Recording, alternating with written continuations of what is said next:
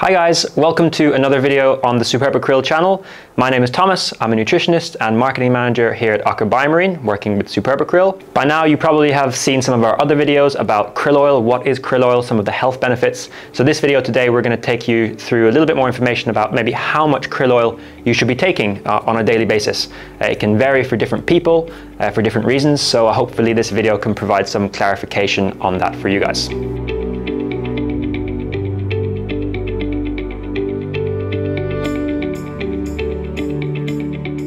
So it's great to know that you're interested in krill oil, or perhaps you've even been taking krill oil. You actually have a product at home and you've been taking it for some time. Supplements like krill oil can be a great way to ensure that you're getting enough nutrients in your diet.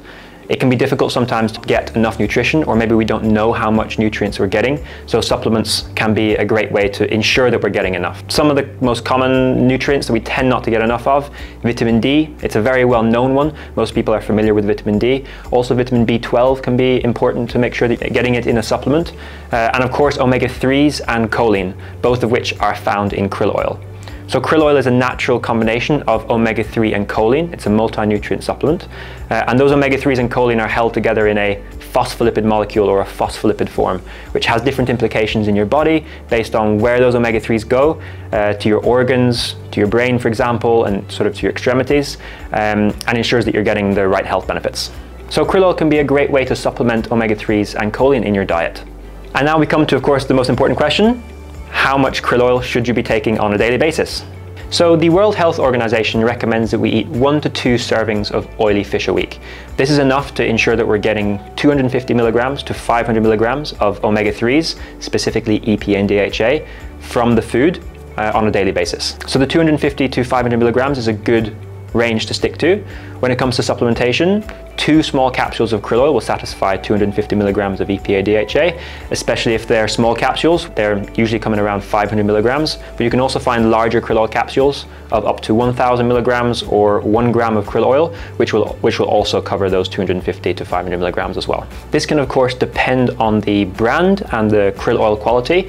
If you're interested in how to find good quality krill oil, I recommend that you check out one of our other videos where we go through some of the signs to look for to find a good quality krill oil product. So this level of 250 milligrams of EPA and DHA omega-3s is a good target to aim for, and this will be well suited for the majority of people, so 1 to 2 capsules of krill oil. There are of course some instances and some situations where you might want to consider taking a little bit more. These are generally categorized into 2 areas. One, if you are not eating any fish at all.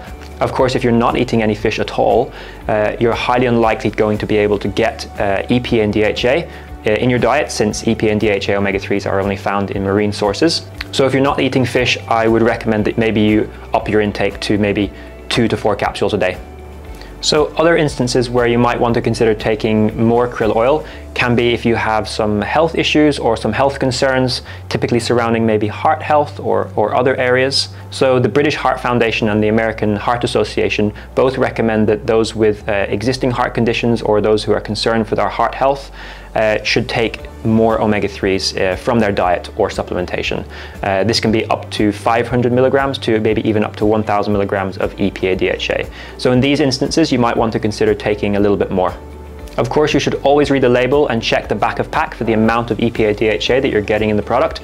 And you can of course always consult your physician for their advice if you're unsure about how much you should be taking. So I hope this short video gave you some more insight into how much krill oil you should be taking on a daily basis. If you have any questions or comments, please leave them below. Like the video and of course subscribe for more content on krill oil and krill oil health benefits. We'll see you in the next video.